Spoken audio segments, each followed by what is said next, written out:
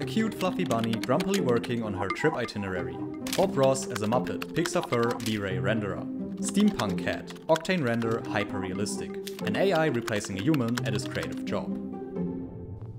Just think about this for a second. There are systems now, accessible to pretty much everyone watching this video, where you can just type down whatever you think of and the system spits out an image based on your words. This text-to-image generation is done by an artificial intelligence, and there are already a handful of technologies performing this task while getting better and better. After playing around with Midjourney for a while, I was so impressed and inspired that I simply had to make a video on the possibilities this opens, because text-to-image is just the beginning. We will get to text-to-video generation in this video. That's where the real craziness starts. Interestingly enough, this idea sort of emerged in reverse. Machine learning algorithms could already analyze images and understand what's in them.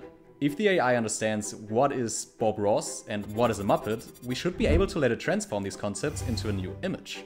This problem is much harder, but the recent developments show how far we've come. While I certainly wouldn't consider myself an expert in the field at all, I do have at least some experience with it. For my computer science undergraduate thesis, I built a Unity game environment in which an AI explores different machine learning mechanisms like behavioral cloning and reinforcement learning. I don't really know anymore what the math was all about, but I have a general understanding of how things work. When I wrote this in 2019, I already knew that the impact of AI will continue to grow. But what I very much underestimated is the pace at which it improves. I don't really find an AI beating a human at artificial games like chess or Go that fascinating. But when I saw what AI image generation looks like today, and especially how accessible it already is, I was blown away.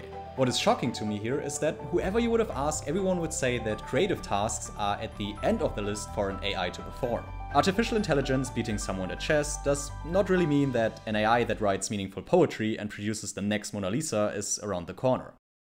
Well, we might already be here now. This AI-generated image recently won an art competition. But what exactly is happening here? Is the AI the creative part, or is the human who's typing the prompts the creative part? In an article simply called Creativity, the author Gigi, who quickly became obsessed by text-to-image generation, asked some very interesting questions. Is creativity still valuable when it is generated? What is the difference between a creative solution devised by man, a creative solution devised by nature, and a creative solution devised by machine? Are the models that are birthed and killed by neural networks less real than the models in our heads? What is a model but a useful abstraction? What is a writer but a creative text completion engine? To me, the pace of improvement in the field is really astounding, as is the emergence of new models like the free and open source Stable Diffusion. Where the hell are we gonna be in like 5 years? Or 10 years? One answer to this is obvious to me. We will move from text to image to text to video. That's when things will get really crazy in my eyes. Runway, a New York-based startup, announced exactly that for their online video editor in an impressive video. Runway already leverages AI in many different ways to make creating easier and faster. In painting objects in a moving scene, using green screening on a background that isn't green at all, and motion tracking a subject are all tasks that take hours if done by hand. The team at Runway is constantly researching new AI-based tools for creators, like Soundify, which could surely be a game changer for sound design. Soundify makes it possible to feed in a video, it then identifies what's in the video, and finds a fitting sound effect from a professional sound library.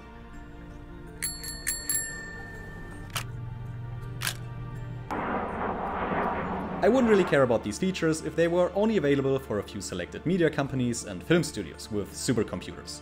I do care because the opposite is the case. Runway is browser-based. You can edit a video on a shitty computer for a very reasonable monthly fee. The same is true for image generation with Midjourney. By the way, the video is not in any way sponsored by Runway or Midjourney. I just want to point out the low price point and therefore accessibility to show how AI tools for content creators are getting more and more democratized, which will lead to content creation to go crazy, the title of the video. Now back to the Runway announcement. I was really hyped until I realized the claim text to video does not really apply here. At least not the way I want it to work in the future. The first prompt that creates the scene is not actually any AI generated footage. It's just an import of footage from either the user's video library or any other stock library. All other features displayed in the video, like make it more cinematic, which is just color correction basically, or the inpainting, are things that already existed previously. So yeah, I don't think we have reached the stage of text to video generation just yet. However, there are many really exciting experiments already that use generated images to create video, like depth maps and random walks, as well as simple animations from stills. I believe creators will use more and more text-generated overlays for special effects and video filters which simply get better and better and better. Btoonify, which was just released this month, looks incredible compared to the already good filters we had before. And there is so much more on the horizon, like Descript, which lets you edit a video or podcast like a text document. It transcribes the audio track into text and cuts out segments from your video that you delete in the text file. Cool, right? Well, it gets much cooler. It's not only audio to text, but also the reverse. Text back to audio. They call it overdub. Just type what you meant to say right into Descript. I'm pretty sure this is a 7th edition creature kawaii. I haven't tried it yet, but it's just another example of how helpful AI will be to creators. The looming fear of computers replacing creatives is unfounded in my eyes. These two pictures came from my first text prompts in Midjourney. One shows a human getting depleted of his energy in the presence of an AI or robot. In the other one, the man literally bows to the center stage AI as sort of a resignation from his job. If you don't adapt, then yes, you might be out of a job eventually. And yeah, stock photography might actually be super dead very soon. But if you embrace technological change and use what's handed to you, boy will whatever you make level up. It's all about working with machines and not against them. Use AI to generate ideas and inspiration and work from there to reach your final product. Plain and simple, as a creative, it's time to get creative. Over decades, video equipment and post-production has become cheaper and cheaper. Now you get tools that create whatever you envision on top of fast browser-based video editing. Like, what are you waiting for? You already know my take about how it's the best time in human history to become a creator and why building an audience might be the most leveraged activity out of everything you can do. Oh wait, you don't know my take on this and the reasoning behind it? Well, then check out this video. It's pretty good, I promise. See you next time.